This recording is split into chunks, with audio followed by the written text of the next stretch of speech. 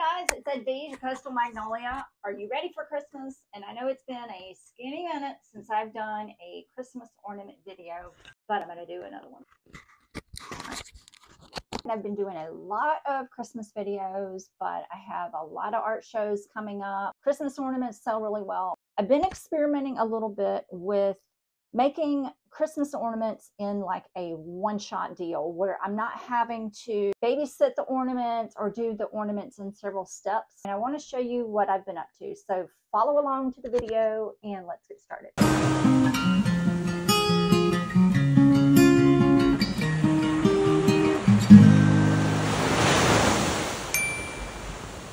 I bought the Pro Pack of 100 ornaments. They're flat disc ornaments, and it's 25 in each pack, so there's 4 to a Pro Pack. And this is about half price of what you would buy in the store. I sell a lot of ornaments, so this is the best way to go for me. I'm using my Mermaid Trash for this project, and I'll put a link in the description to the video where I showed you how I made it. Now for this project, I am not taking off the top metal cap because I want to try to make this a very simple, quick build. I am going to try a couple of things. So for the first 5 ornaments, I'm going to spread a thin layer of Mod Podge. This is the matte Mod Podge because I didn't realize there were so many different kinds of Mod Podge, but this matte works really well. I mean, Mod Podge is amazing. I really love it, but I didn't realize there were so many different varieties. So just spreading a thin layer on these first 5.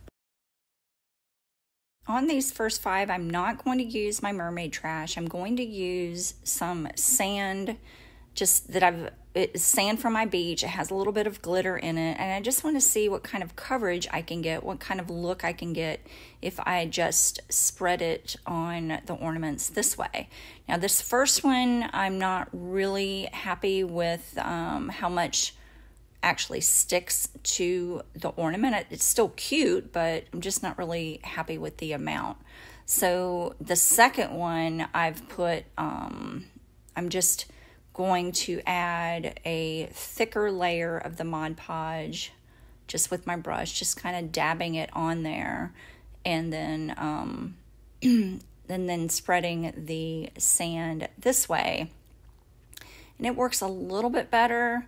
So I just go through the remaining 3 and doing it the same way. And this is covering a little bit better with the sand, but still not 100% what I want.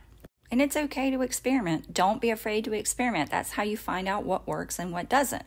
So the sand that is left over in my overflow bucket, I'm putting into a shallow dish because I'm going to be working on plan B, which really it wasn't plan B, it was plan A, but anyway, just keep watching. So this is kind of like a modified Mermaid Trash. I just added a little bit of chunky sand and then a little bit of extra glitter to this mix, and this is the original way that I would normally do it. I would use some Aleene's clear tacky glue. It works really well, but I want to experiment with Mod Podge because Mod Podge just flows a little bit better, and I kind of have an idea. So this is my Mod Podge in my little squeeze bottle, and I'm putting a little bit on the ornament, and then I'm squishing it around in the Mermaid Trash, and that really does work. I mean, it looks like it wouldn't, but it really does. So I'm not putting the glue or the Mod Podge all over the back of the ornament. I'm just putting it in the center, and as I squish it down into the Mermaid Trash, it spread. You can see it in the video. You can see the Mod Podge sort of smooshing out, and you see it there. It covers. Well, that side did, and I sort of missed that, but it really works, and I like this look better. And I'm pointing at my screen like you can see me pointing, but I really like the coverage. I really like how this looks. So a few extra sprinkles on top never hurt anybody. now adding this gorgeous tube confetti in aqua from the Dollar Tree. It's amazing stuff. It's so pretty. So now I'm adding, again, the Mod Podge to the ornaments and just squishing it down into the mixture. And it seems like more Mod Podge is the better idea, and then just squishing it around and make sure I have really good coverage. This is just the better way to cover the backs of the ornaments. It's really easy, but it's also the best way. So I'm trying to find a quicker way to make these, but I also want the best way to make these. So not necessarily quicker, but better. And I think this is the better way. I let the Mod Podge dry for several hours and then just shook the excess off into a little tub to use for later. Really didn't lose that much. The Mod Podge works amazing. It really does stick. It's rock hard. Really, really love it. Mixing up my resin, KSRESIN Liquidy Split. Use my discount code in the description underneath the video to get a 10% discount. Remember to always wear personal protective equipment like a respirator and gloves or eye protection, or use a very well ventilated space like I have. So now once my resin is mixed, I am just putting on a thin layer with my gloved hands, using my hands as kind of like the paintbrush, and I'm only putting a layer on the back side of these ornaments, the clear layer that does not have the sand. So each ornament will get a thin layer on the back side that does not have the sand. I'm not putting resin on the sand part, the sand side, the side with the sand.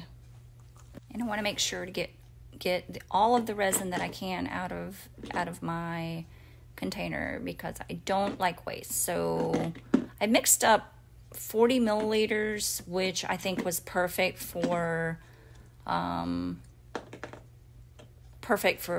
25 ornaments, since I'm not putting resin on the backside. And I know you're probably wondering why I did not put resin on the sand part, and there's really no reason to with the Mod Podge. The Mod Podge itself just holds the sand really, really well. And this is also an experiment too, to see if I can save a little bit of time and a little bit of money in not using extra resin on the back part. But it's more so about saving time, because if I put resin on the backside, that's just extra time, and I probably would not be able to get these ornaments done in one day, because the whole purpose of this experiment was to see if I could get a set of ornaments, resin ornaments, done in one day. So I guess it is about saving time and money. And now comes the fun part, using a small dropper bottle that is a needle nose dropper that I put my alcohol ink in. This is the Pinata Aqua, and it is a gorgeous, gorgeous color. I start layering on the different colors, and that's when the magic really does start to happen. Look at what starts to happen when I add the white. This is the Pinata Blanco Blanco, and also comes in a big 4-ounce bottle, so I'm having to put it in a smaller bottle. Could you imagine trying to handle a big 4-ounce bottle? So that's what I'm doing. I'm just layering on colors in different orders, and just seeing what kind of patterns I can create. And on these, just the aqua and the white. And this was a super, super fun experiment. The white really starts to fracture out, and the aqua starts to fracture out on the white. And then the more I layer, the more little fracturing I get. And it's a really cool process to watch. And I think an idea that I have maybe for a future video is set this on a time lapse as they're curing and as they're drying, just to see how cool these patterns are and how fun they are to watch and develop. It was really fun to sit here and just play around with the different inks and watch them kind of bloom out a little bit. This was just amazingly fun. I wish you could have been in my studio with me to watch this. It was just so cool. That is just so pretty. The white and the aqua together is really so pretty. This is going to be fun to try this again. It's going to be really fun. I'm in love with these. I'm really excited to show you these. Look at this. Look at that one. Oh my gosh. I love these colors.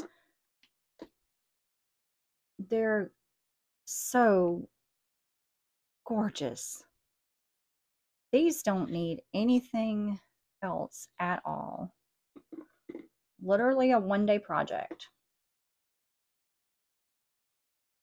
I'm gonna have to do this again. This is just so cool.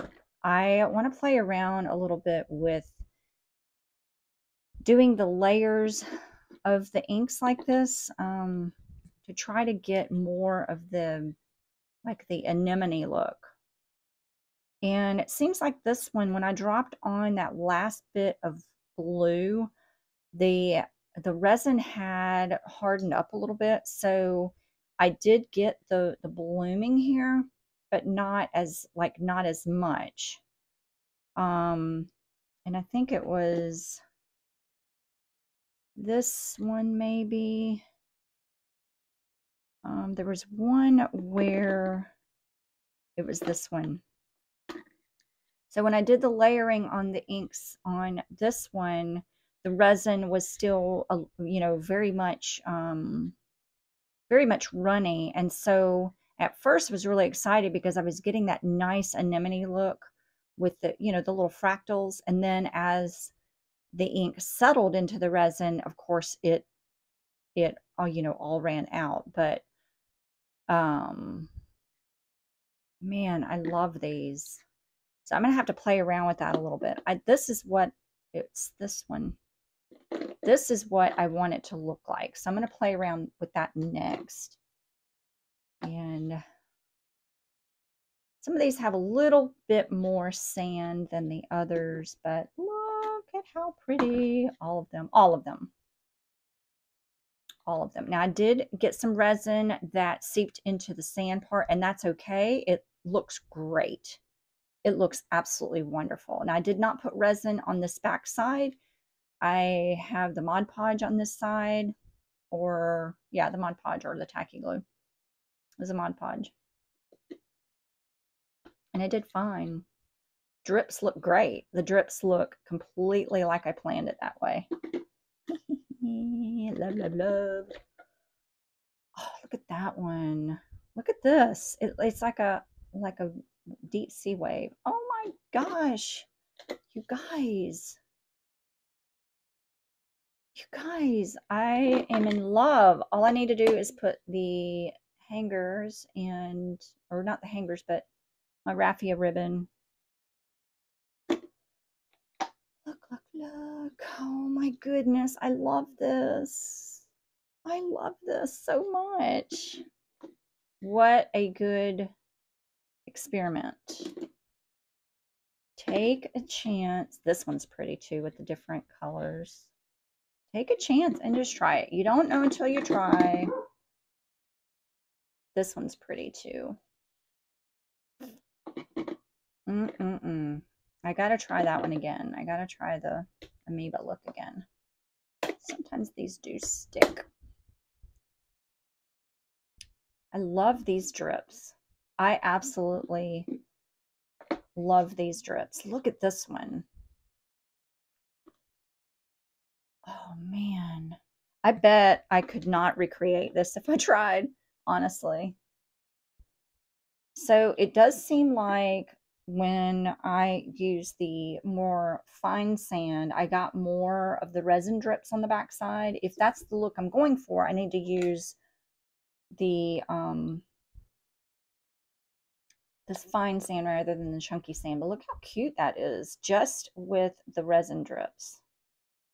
That is super cute. Super cute. I looked at that one. All right. Definitely doing this again. Woohoo. Yep, you're going to be seeing another video because I need to make a lot more Christmas ornaments. I have a show in 1 week, so I need to be making more ornaments today. I like this one the best. This is my favorite. This one and this one. My official 2 favorites. And I lost the clip on my microphone, so I'm having to hold it with one hand. I got to figure that out. I use a bobby pin or something. All right, here we go. Latest ornaments. Won't be the last. Bye, guys.